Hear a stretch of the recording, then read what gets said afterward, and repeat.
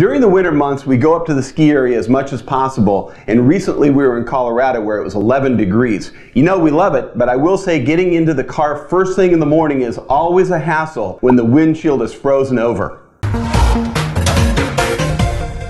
Traveling up to the snow for winter sports is a great activity, although staying in a condo or a hotel, you often have to park outside, and that means frozen or frosted windshields. When this happens at home, you can always fill a gallon bucket with lukewarm water and slowly pour it over the windshield to thaw it quickly without a lot of scraping. I was worried that it's going to break, but when you're away from home, that really isn't so easy. So I found this method: fill a spray bottle with 2 parts rubbing alcohol to 1 part water. I use 8 ounces of alcohol and 4 ounces of water in a 12-ounce bottle. Now to de-ice, you spray the windshield, completely coating the glass. Let it sit there for, say, a minute so that the alcohol seeps into the ice. It should easily wipe away with a scraper. Keep the spray bottle filled in your trunk for those trips up to the snow. The alcohol has a much lower freezing point than water, so instead of freezing, it transfers heat to the ice, therefore melting it. It's a great little time saver. You're gonna love it. Give it a try next time you need to defrost your windshield. Enjoy the snow. That's it for this week's tip. Keep your hands dry.